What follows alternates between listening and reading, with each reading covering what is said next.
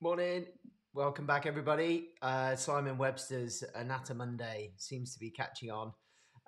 So welcome back to Mondays, 10 o'clock. I'm going to get some T-shirts branded, but I thought I better check with Simon first for copyright. Have you seen Monday or something like that? We've got to come up with a witty strapline. Good morning. We've got a few people in this morning already. Good. Yeah, feel free to pop us a message in the Facebook group. If it's your first time attending live today, then you might have to fill in the eCam link, which is on the top of the show notes, and you click on that, and then I can get access to your details, so I can see your picture and see your name, like Stevie here. It is Monday, and then but if you haven't clicked it for a couple of weeks maybe, or not this session, then I get this. So morning, my colleagues. Good to see you, but unfortunately your name's not popping up, so if you could just click on that eCam link, that'd be great. Good morning, Sarah. Good morning, Isabella. We're getting the usual crowd in. Good to see you this morning. Cool. So we're going to crack on with adding on the layers for the hip and the pelvis. We're going to mainly focus around the hip. And last time we did all of this, we didn't really go into the pelvic floor very much. So when we get to the muscles section, we're going to divide it up over a couple of weeks. So we'll focus mainly on the hip, because we do get a lot of therapists in, a lot of fitness professionals. So I thought I'd focus it around there. It's Tristan. Okay, cool. I thought it might be. So we focus around the hip. So I'm going to do an additional session on the muscles around the pelvic floor as well. I know a lot of you are studying kind of male and pelvic health issues. So obviously having the knowledge of the anatomy there is good. There he is. Morning, Tristan, and good morning, Becky. Cool. Right then. So last week we looked at the bony anatomy of the pelvis. So all of the kind of sticky out bits, and we talked about the anomalies in these areas as well, and the reliability of testing in these areas, and that's been quite a hot topic. I think it was Tristan brought it to our attention last week about the chat with Diane Lee and Adam Meekins, and whilst it was good, I don't think they kind of went at it enough, really, and because there was a lot of things that was said that really we need to drill down into the detail of those. And that one of my main issues with palpating around this area is the inconsistency with the bony anatomy. So even if you are feeling the anominate, uh, if the things that you're feeling are different from side to side, then the information can't be reliable. So we've got to. I think that was kind of missed a little bit, really. I don't know whether maybe I drifted off on that bit if they did discuss it, but I don't feel that they drilled down into that detail. So you can have big changes in these bony landmarks. So the PSIS around here and the ASIS on the front as well, which we usually use as for palpatory examination. And the thing that Diane mentioned in that talk was about the positioning of the operator. So whoever's doing the examination, and it's actually an old colleague of mine, Joe Abbott, that's doing the research. That if you have your arms or your head in a different place, then that will change what you see. So if we've got that, we've then got the changes in the bony anatomy, and we may have differences in the operator's morphology. So if the position of the arm is going to make a difference, then surely their anatomy is going to make a difference as well. So there are so many variables when we're trying to assess these things. So we have to kind of strip it right back and say, well, do we actually need that information to help people? And that maybe not. Cool. Yes, I agree. Yeah, I think he did a bit. And hopefully there is a part two, and we can drill into that detail a little bit more. Yeah. I know. Yeah, it was. Yeah, there we go. I don't want to criticize people individually, but kind of concepts I'll criticize. And yeah, when you look at the so many variabilities in that palpatory examination, um, that yeah, how can we get useful information, and then how can we see change? Because if you've got your arm in a different position, so therefore you're going to feel it differently, then is it your arm that was different, or was it the pelvis that's moving different? And this is the thing, I don't think you can reliably do that, and I don't think you need to. So yeah, hopefully it will. If you have learned those kind of things, then maybe it will make you think again when we look at the changes that you can get here. So I was talking about the iliac crest as well, and the size of the ilium. So the size of the ilium can be different from side to side. So and it can be significantly different as well. So if you stand someone and you're doing an examination of the pelvis, we used to do this all the time in osteopathy. You used to put our hands over the iliac crest, and then we'll go, yeah, that side's a bit higher. But it could actually be that this ilium is just bigger, and it's their bony anatomy, or your arms in extended a bit further on that side. So yeah, there's loads of variation in the anatomy. So to have something that's so variable give you reliable results is very unlikely. Okay, so yeah, hopefully you got that from the last session. So we looked at the ASIS, the AIIS. So the ASIS, if you've never heard of that before, it's the anterior because it's at the front, superior because it's high, or the most superior part, iliac spine. So this is the iliac spine here. So it's the front of that bit basically, and then the PSIS around the back are these bits here. So the posterior superior iliac spine. Okay, so those bits we looked at. We looked at the joint in between as well. So the sacroiliac joint. We looked at the different regions of the pelvis. So we had the ischium area, so that's your sit bones area. Had the pubis around the front, so where your pubic bones are, and then the ilia or ilium around the side. And remember, this was the innominate bone, so the bone with no name that has a name. Okay. Then we had this bit here. So these are going to be important today. So this bit here is the ischial spine. Okay, so we had to look at these, and then these notches here. So that's the greater sciatic notch, and that's the lesser sciatic notch just there. And when we come down to do the pelvic floor and pelvis, that lesser will become a little bit more important. And when we do the main nerves going down the back of the leg, then the greater sciatic notch will be quite important as well. Okay, so that was a bit of a recap of last week. So we will crack on with this week. Again, I've had a couple of messages, which I think is brilliant, because people have not felt confident enough to ask a question in the group, and I get that. That's no problem at all. So if you want to message me about something that you feel, oh, I don't want to be asking this, everyone's so much more cleverer than I am, then feel free to message me. It's not a problem at all. But the beauty of asking the question in the group on this group is not judgy, and if they are, then they're out.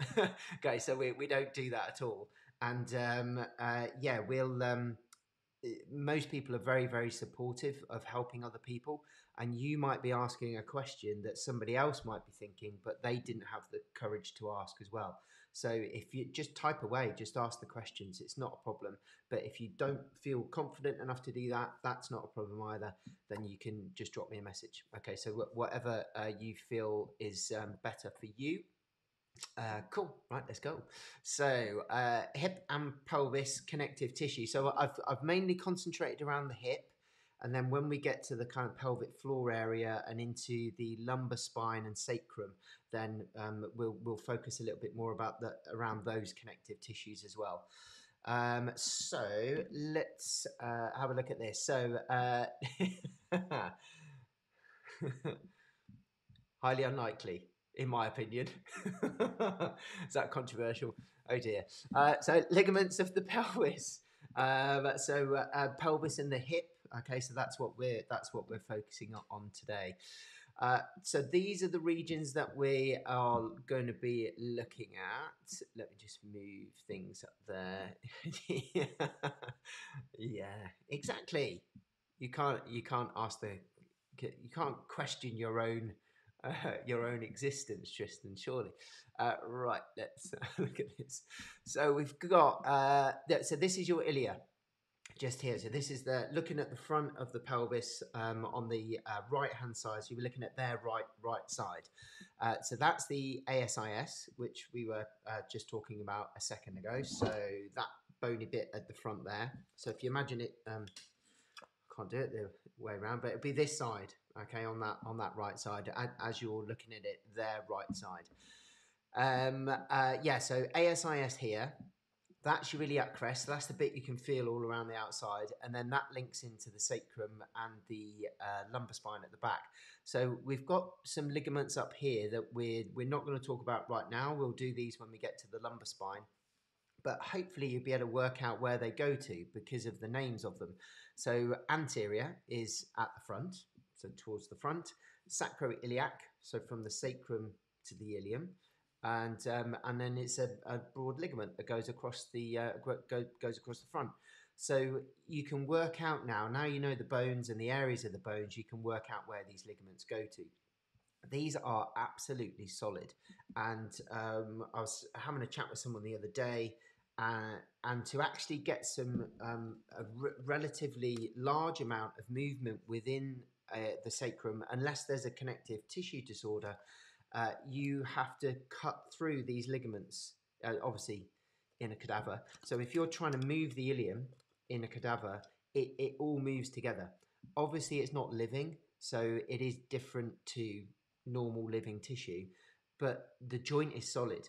Okay, and to get any kind of major movement in there, you have to cut through those ligaments to open up all of the connective tissue around it to get some movement coming from that joint, any significant amounts of movement.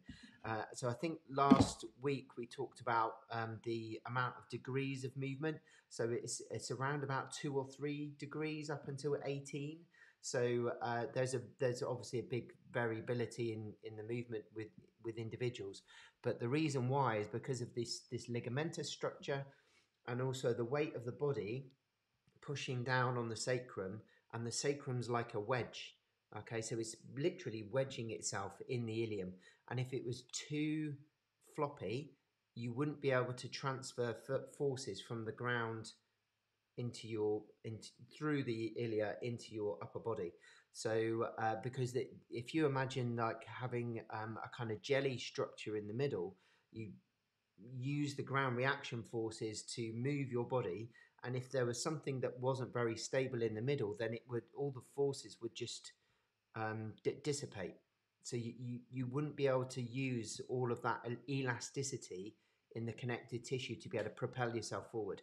So it has to be a stable region, okay? And like I say, you try and palpate the movements in 2 degrees when you've got all of those ligaments on there, plus all of the muscles as well, and all of the other connective tissue, and the thoracolumbar fascia, which we'll talk about when we get to the lumbar spine. There's a lot of stuff there that makes palpating that joint in there virtually impossible, if not impossible.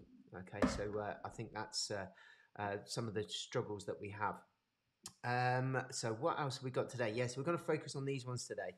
So sacrotuberous ligament. So hopefully the names will give away where it is. So this bottom part of the ischium is your ischial tuberosity. So if you lift your bum up, sit on your hands, and the bit that squashes your fingers, the bony bit, that is your ischial tuberosity. Okay, so that's your sit bones, and there is a big ligament that goes from the sacrum onto that tuberosity. Okay, so that's the sacrotuberous ligament, and then this one here is the sacrospinous ligament. So this one goes from the sacrum onto the ischial spine.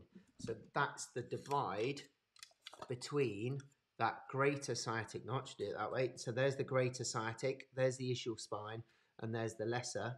So that ligament will go from your sacrum onto there. Okay.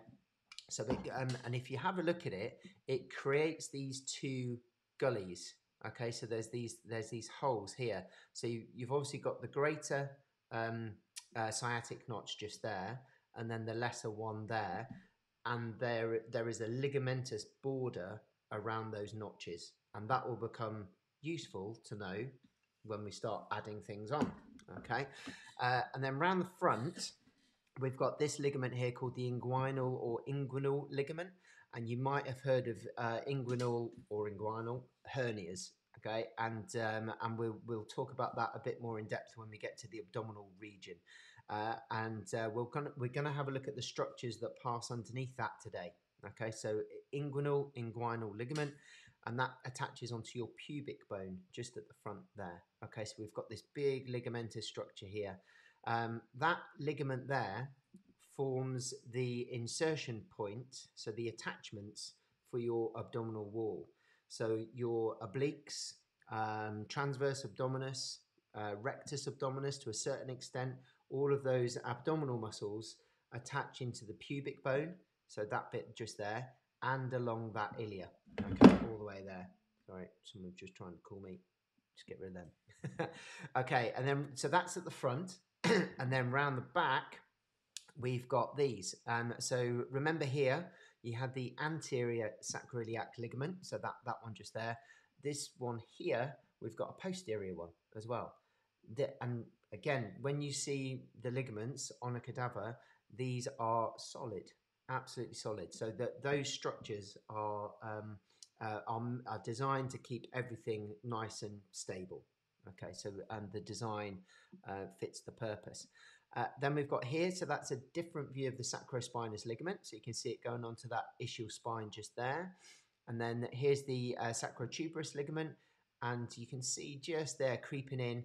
This is the old anatomy trains theory. Okay, so the hamstring tendon goes onto that ischial tuberosity, and then that is then continuous with the sacrotuberous ligament, that then is continuous with the lats on the opposite side of the body, and the glutes to a certain extent as well. The only problem is with the anatomy trains model is you can create whatever trains you want out of cadavers.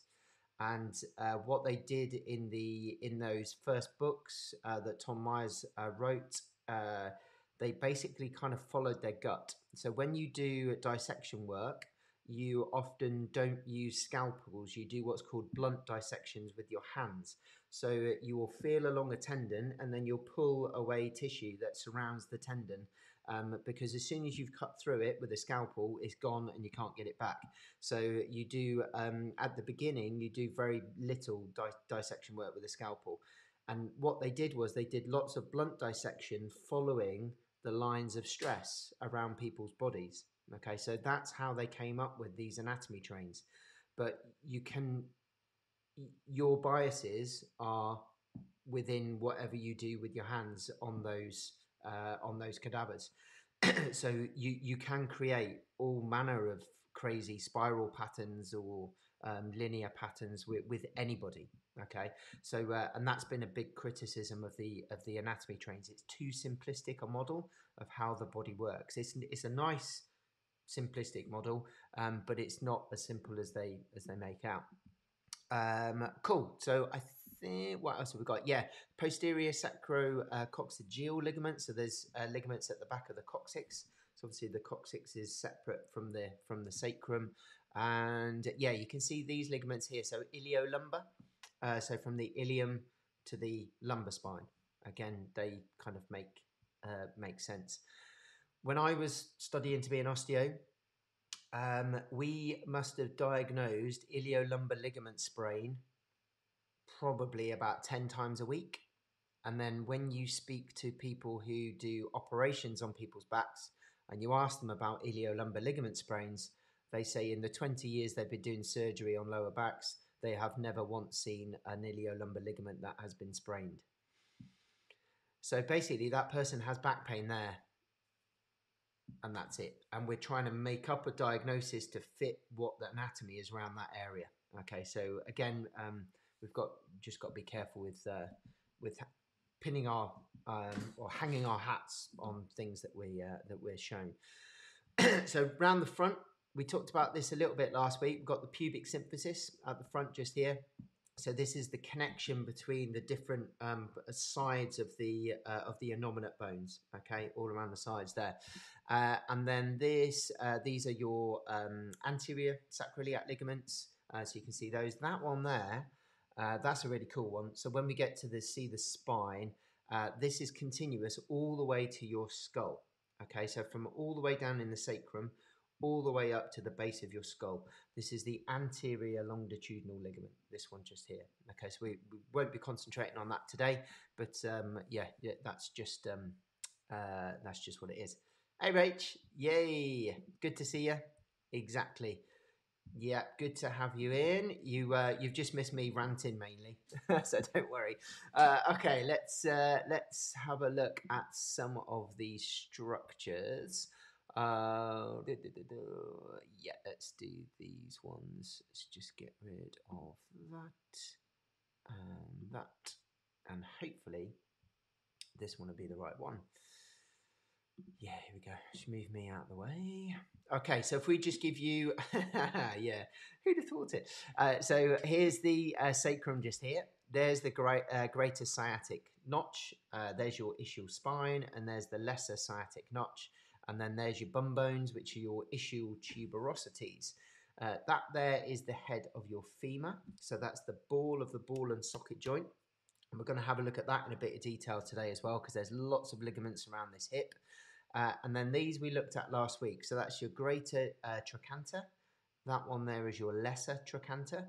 And interestingly, it depends whether you find it interesting or not, but I always thought, because there's some muscles that attach onto there, and I always thought that the lesser trochanter was more medial or a bit more anterior, but it's actually on the posterior aspect of your femur.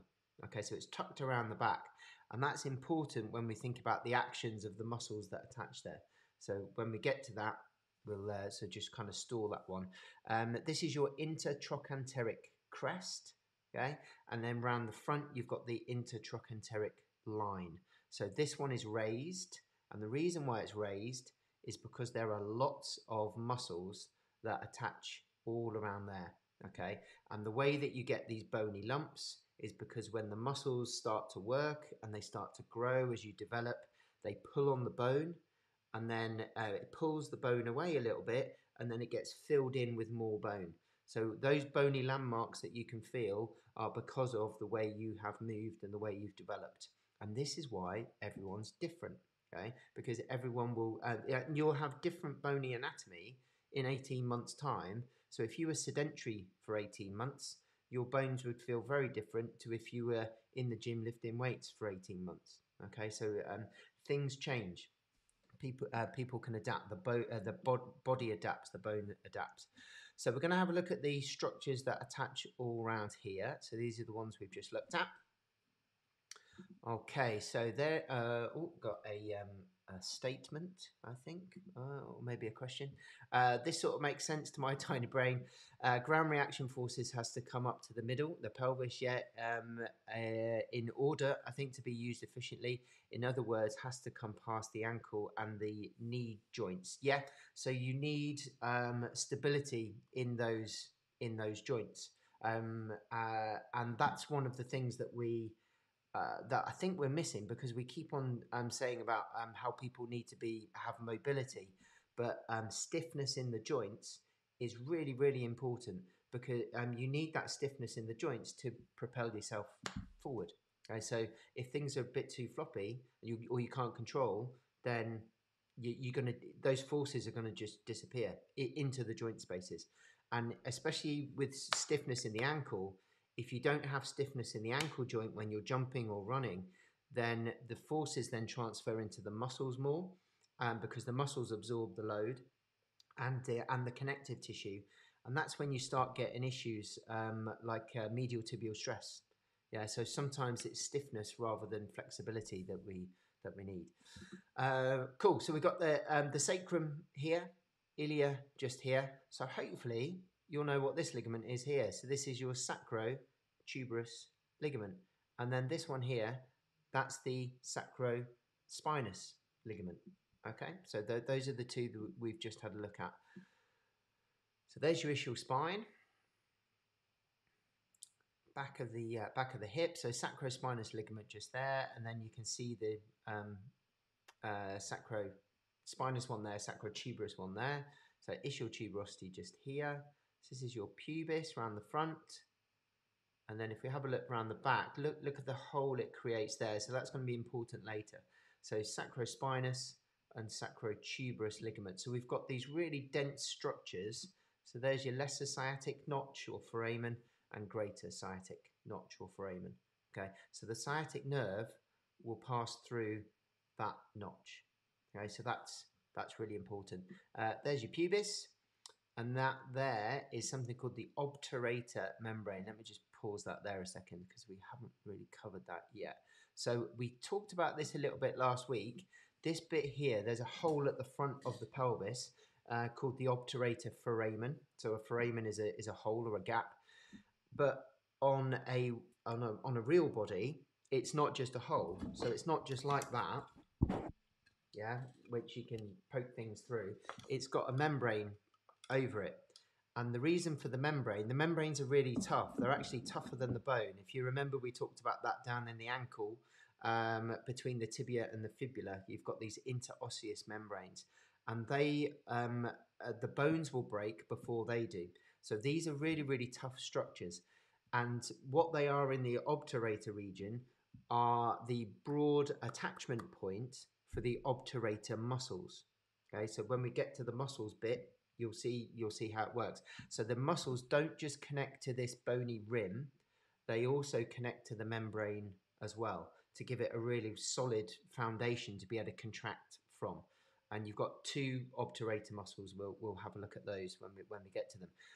You can't really see yet, but you'll see in the video in a second. But there's a little hole here, and that is where your obturator nerve will come through. And we talked about that when we did the knee. And the obturator vessels will come through there as well. Okay, so let's just have a look at that.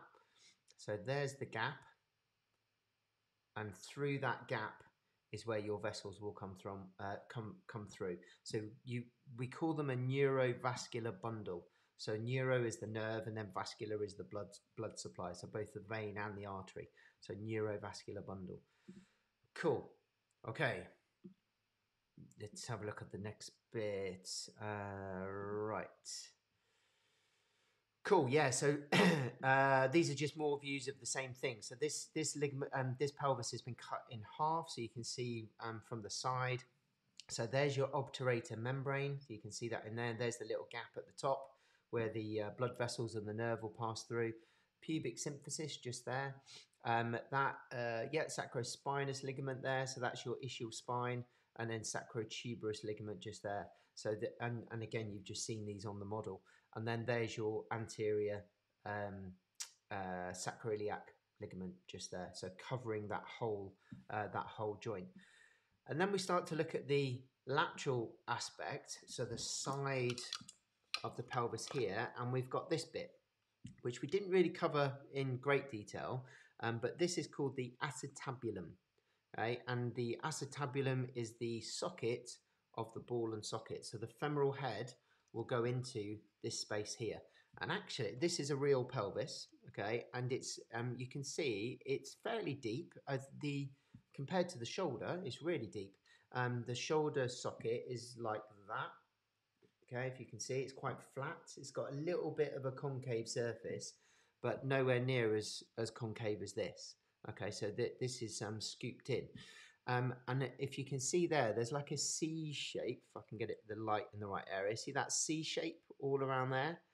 And that is a really, really nice smooth surface. So we call that the lunate surface of the, there you go, of the acetabulum. So it's on this picture here. So lunate surface just there, look, all the way around there. And then in that space, obviously not on here because it's connective tissue, not bones, there is a little ligament there. And we're going to show you some videos about that too. Bear with me a second. Cool. Right. So yeah, someone's desperate to try and get a hold of me on my phone. Right. So ligaments of the coxal joint or the hip. But in fact, before we do that, let's have a look at the acetabulum. So if we go to these, now the acetabulum is really cool. Here we go. So this is what it looks like all together. So these structures, just move me over there. These structures here, this is the capsule of the hip. So it surrounds the whole hip joint. And we're going to have a look at that in a second. But it's not a capsule like the knee. These are made up of ligaments. So the ligaments around the hip form the capsule. Okay, and it's a synovial capsule, so it's lined with synovial fluid. So then when you move it and you compress it, it produces synovial fluid to fill the joint space. Okay, so let's have a look at that. There we go. Okay, so what we've got, obviously on my model, this one's been deceased for a while, so all of the connective tissue is gone. There's nothing left. But what you can see on this one, you can see this rim here, and that's called the labrum. So we've got this layer of very dense connective tissue that makes the socket a bit deeper. Okay? And that's really important because I'll show you a video in a second. When the femoral head is in that socket, it takes a lot of force to dislocate the hip.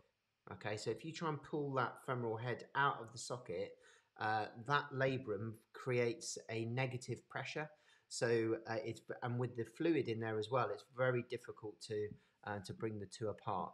So let's just have a look at this a second. So the yellowy stuff is the labrum around the outside. So C-shaped labrum there, and that's all part of the lunate surface. And then you can see that bit in the middle there that doesn't have a labrum on. So just back to point to it there. So all of that area there, that's the acetabular fossa. So basically a fossa is a dip. So there's a bit that doesn't have a labrum on. Okay, so it's kind of exposed. But there's something else in there, which we'll see in a sec.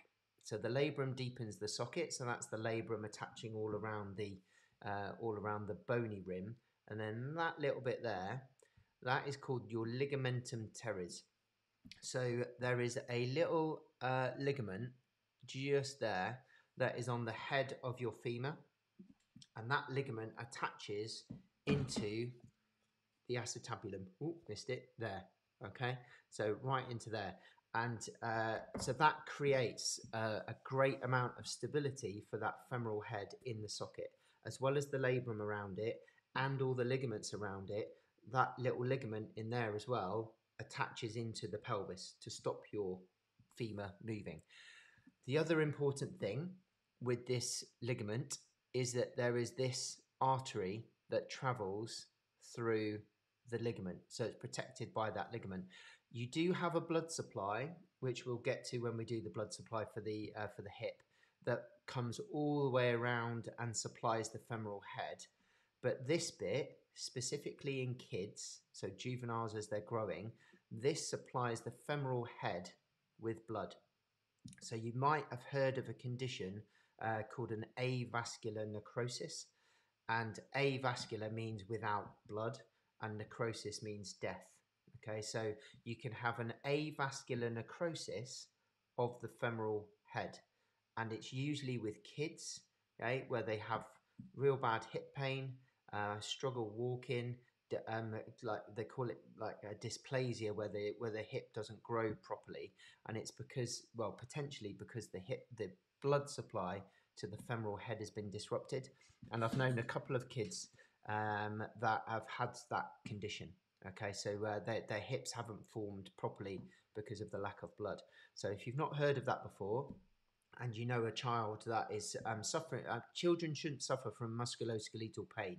So if they're getting hip issues, then that may be one of the differential diagnoses. If a person didn't have the ligamentum teres, what issue could they have? So their hip would be a bit more unstable, but because they would have a bit more range of motion than they normally should. So yeah, it would just, you'll be more prone to dislocation basically. There are other ligaments around there which you'll see in a second, which also help with the stability.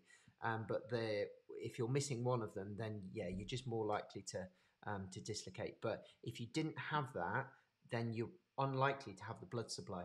So if you're born without it, then you will probably have an avascular. Well, your femoral head might not even develop in childbirth, but as you're developing. So yeah, it's an important little attachment point there. Yeah, it does take great force to dislocate the hip. Yeah, they're very strong, very strong structures. Just gonna, and so I'll show you the other end of it. So here's the other end. Just move me over there. So there's the other bit of the ligamentum teres. So that bit there attaches into the acetabulum, and the blood supply feeding the top of the femoral head goes into there. Okay. Cool. That's something that not a lot of people know about, that one. So yeah, it's quite an interesting one. Okay, so where are we? Yeah, cool. So this is the blood supply, which we were just talking about for the femoral head. This is coming from the femoral artery. So the deep femoral artery, which we looked at when we looked at the knee. Okay, so this is the profundus. Profund, remember, means deep. If you think of profound, deep and meaningful. So the femoral artery, the profundus, is the deep one. And you've got two circumflex arteries. So circumflex, obviously, just circumnavigating, basically, going around the femoral neck. So you've got a medial one going medially, and then a lateral one going laterally. So they feed the femoral head. But if you notice here, so this is the ligamentum, ligament of the head of the femur, so ligamentum teres, and that is the artery that comes off and feeds that bit there. But can you see this here, that there? That's the growth plate line. So this bit becomes sealed off. So you have to get blood supply from that bit to feed that top bit of the femoral head. There is a small blood supply there with these retinacular arteries, but these arteries mainly feed the bottom part of the head and the neck. Okay, so if there's a problem here, a developmental issue, or they've had a fall or something like that as a kid, then that can disrupt that blood supply. Okay, so just something to think about if you see younger kids with hip issues. That's a good question. So is the ligamentum teres therefore compromised with total hip replacements, or is it preserved somehow? Yeah, it's gone. When you're an adult, you don't need it for blood supply. It's just there for stability. And yeah, it's just removed. Obviously, depending on which bit you have done, well, mind you, no, either way, it's going to go. Yeah. I don't know of any that preserve it, because usually you get an acetabular implant, or you get a femoral head implant, or you get both. So it's but by that time, hopefully you're in your 80s, and yeah, you would just need to do loads and loads of rehab exercises to make the muscles really strong to help with the active stability of the hip. Yeah, so it would just be gone. Cool. Good questions. Right. Next one. Right then, yeah. So these are the ligaments around the hip itself, and like I said before, these are the ones that form the capsule around the hip. So if you have a look at this is once you know the bony landmarks, you'll know the names and you'll work out where they go. So this one here is the iliofemoral. So it goes from the ilium part of the pelvis onto the femur. This is an inverted Y shape, so it's kind of flipped around. So it's got one attachment on the ilia, which is just there, so just under the AIIS, and then two attachments on the femur. Okay, and this bit here, it attaches onto your intertrochanteric line, which is the bit that we saw last week. Okay, you've also got around the front your pubofemoral ligament. So this goes from your pubis to your femur. Okay, so you can see where they go from and to from their names, hopefully. And then this one here, this one goes from the ischial area. So this is your ischiofemoral ligament. So from the ischium over to the femur. All right, yeah, these are the strongest ligaments in the body. They are really, really tough. So let's have a look at these. In fact, before we do that, let's have a look at this. So just pop that up there. Okay, this might not be a very good image, I don't know, but I think I've zoomed it a bit too much. There's your femoral head, okay, and it's in the acetabulum, all right, and this is on a cadaver, and someone is trying to pull it apart. So let's just have a look at that. So there's the head, so you can see it all moving around there. You can see the labrum on the outside. Now they're trying to pull, and it eventually goes. Okay, and then there's the ligamentum teres there. All right, so let's just have a look at that again. I can't for the life of me remember where I got this video from. Okay, and then pull, pull, pull, pull, and then it goes. Okay, so you need a heck of a lot of force to be able to try and pull that out of position. Cool, right, let's have a look at these. So this is the hip capsule. So the capsule is made of ligaments. So all of these around here. It's thinner underneath, so similar to the shoulder, because to go into abduction of the leg, you're going to need it a bit thinner there. So just pause that there. So this is your ischiofemoral ligament, yeah? And again, you can't really make it out. Yeah, so on here, it's all nicely dissected, and you can see, oh, there's a line there. There's the iliofemoral. It's just one big mesh. Okay, so and this is where, again, you would, if you were going to dissect it to get these pictures, you would do a blunt dissection to try and get the divide in between the two. So you can see that it's all just one big mesh of ligament. Okay, there's just loads around there. And then if we go around to the front, so there's your thickest ligament, so that inverted Y, thickest ligament, which is this one. So that's your iliofemoral ligament, okay, going from the ilium area onto the femur. So I've drawn these lines on there so you can see the direction of it. But again, it's just one big mesh. Okay, so iliofemoral there. And then pubofemoral would just be in front of that, around there, just that bit there. Okay, so those ones there, let me just pause that, go back a bit. So the ligaments at the front, this one here, iliofemoral, and the pubofemoral, if you think about it, it makes sense that as you bring your leg back into extension, those ligaments are going to start to tighten up. Okay, so that they provide a lot of stability as your leg goes back into extension. Okay? And that's the movement that they resist. Yeah, so tight into hip extension just there. So this is where it attaches all the way around the acetabulum, all the way around there, around the neck. So it misses out this crest because the muscle's attached there. So it goes around the neck, but then down this line. Yeah, so that's the intertrochanteric line that we saw last week. Right, so and that's where it all wraps around. Cool. And then if we have a look at this, this is one of those that is a good one to pause if you're doing any revision around the hip or the hip ligaments. Pause it, take a screenshot, and then you can revise from this. So these are all the three ligaments: pubofemoral, ischiofemoral, iliofemoral. Shows where they attach from and to, and what movements they resist. Okay, so where it stabilizes the hip. Okay. And then if you have a look here, all three are lax during flexion. So that is the position where if you are going to dislocate your hip, so in a game of rugby or something, your hip is flexed, someone then lands on you and kind of lands on your hip area, you're more likely to dislocate your hip in that position, because that's where all three ligaments are at their loosest, and the undersurface of the capsule is thinner in that position. Okay, so it's fairly similar to the structure of the shoulder. Cool. So we've had a look at the acetabulum, and the name acetabulum comes is Latin for vinegar cup, because That's what it looks like. Okay, so when they started to open people up, that's why they called it the acetabulum.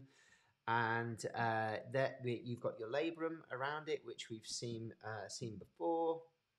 And then we move on to the inguinal ligament. Okay, so this is the last bit for today, and these structures are really important. So we looked at this a little bit before, right at the beginning. So you've got ASIS at the top, this inguinal ligament coming all the way down onto the pubis just here.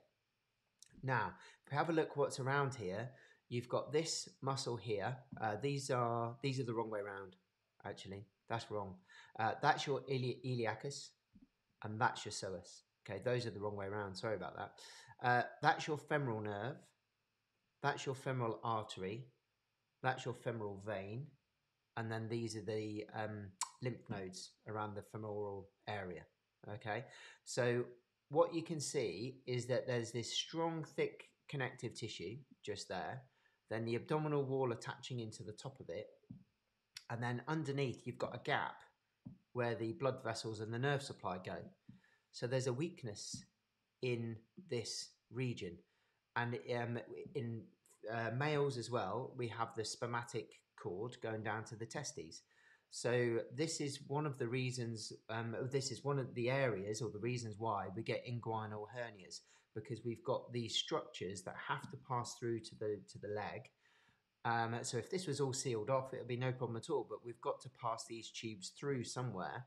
So if there's a way that the abdominal contents can go down, then it's going to be through one of these kind of entryways down into the lower leg. Okay, so we'll talk about that a bit more when we get to the abdomen. But that's how you get a hernia. Okay, that put through one of those areas. And then within that region, we discussed this around the knee as well, but you've got something called the femoral triangle. And this is the inguinal ligament is your top border of that triangle. So if you're a massage therapist and you've not really studied this area before, this area, you've got to be careful of putting too much pressure in, okay, because there's very little covering these vessels. There's just a bit of fascia, okay. So you've got your femoral nerve that comes underneath your inguinal ligament. You've also got your artery and vein, and there's also lymphatic vessels there as well. So the border of the sartorius here and the border of your adductor longus here as well, that forms your femoral triangle. Okay, so you don't really want to be putting an elbow into there. Okay, so all around here, treatment fine. All around sartorius, no problem. But yeah, by that inguinal ligament, that would be uncomfortable anyway.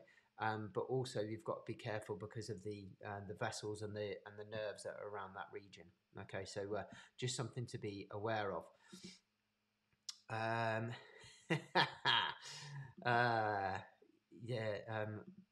I'm not laughing at the man in pants. I'm laughing at Stevie's message here. So how the hell are you supposed to be able to palpate the psoas with all that around there? I don't know. Okay, I don't know. You affect the skin over the hip flexors, which then changes hip extension. That's the best way to explain it, I think.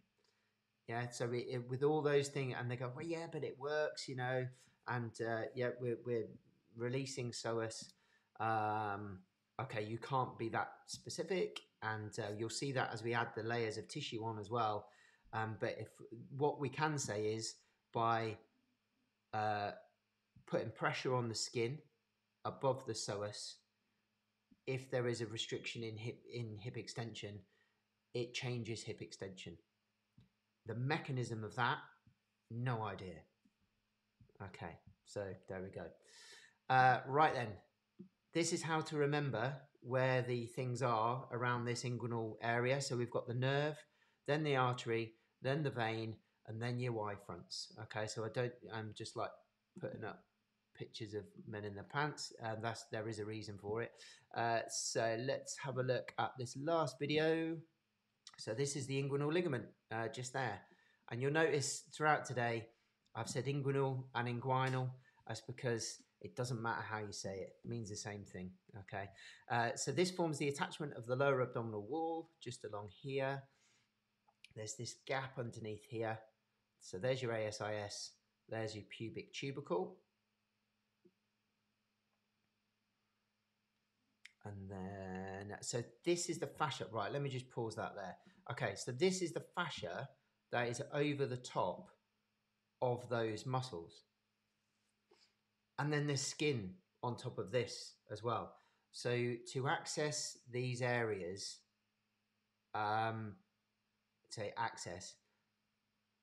there's probably about 5 or 6 layers of tissue to go through before you get to iliacus, okay, or before you get to psoas. So we can't say that we are on those muscles. It's impossible to say, and that's why I say, look, you're treating the skin over the hip flexor region, which then affects hip extension. That is the most accurate that you can be, and because we don't really understand what the mechanisms behind it. Okay, so all of this attaches onto your inguinal ligament, and then the tensor fasciae lata attaches up onto there as well. But that's how dense it all is. Yeah, so it's not just like this. You've got all that tissue on top. Okay, so there is your iliacus. It took me ages to do this yesterday. Okay, so you've got iliacus just there. Then you've got psoas, which is sneaking through there. So that's the thinner one just there. Then you've got your nerve, your artery, your vein. So obviously nerves are yellow, arteries are red, veins are blue. And then you've got your Y fronts, just like the chaps there. Okay, so that is how to remember the order of the vessels around that inguinal area there. Okay, so again, if you ever learn acupuncture, you do not want to be sticking acupuncture needles around this region here. It's, I mean, if ever really, but if you wanted to do it and miss things, then you'd need it ultrasound guided. Okay, so yeah, those structures are very superficial, and yeah, you with an acupuncture needle you would impact those structures. Okay, people will say that they're skilled at doing it, but you'd need to see, definitely. Okay, so that is it for today. Cool. Some things in there that might be news to you, I don't know. Depends on your background, depends on what you've been taught before. Some good discussions there. But yeah, if you want any more information on that kind of stuff, then give me a shout. Yeah, perfect. Yeah, we can touch the skin. That's the only thing we can touch. Doesn't mean we aren't affecting the structures underneath. Yeah, exactly. And that leads me nicely into we've got 2 guys coming over from Canada, and Diane Jacobs, who is the person who kind of came up with DNM, dermoneuromodulation. She's retired, and she's trained these 2 guys up, Mike Rioche and Ray Allen, and they're both coming to our clinic in Birmingham. First part of the course is in March, and then the second part is in June. So if you fancy learning about this nerve stuff, dermoneuromodulation, you can go to dnm.education, and or on the movement therapy website as well, or ask in the group if you want some more information. But this is the best theory we have about how this stuff works. Okay, because all the other stuff about affecting the tissue directly has been disproven. So yeah, it's at the moment the best theory is to do with the nervous system. So yeah, if you want to learn a bit more about that, you can get Diane's book, Dermoneuromodulation, or come on the course as well. There is a course in Birmingham, and a chap called James Morgan is running one down in Exeter as well. Okay, so yeah, feel free to get in touch if you need any help with anything, and I will see you next week on Anatomonday.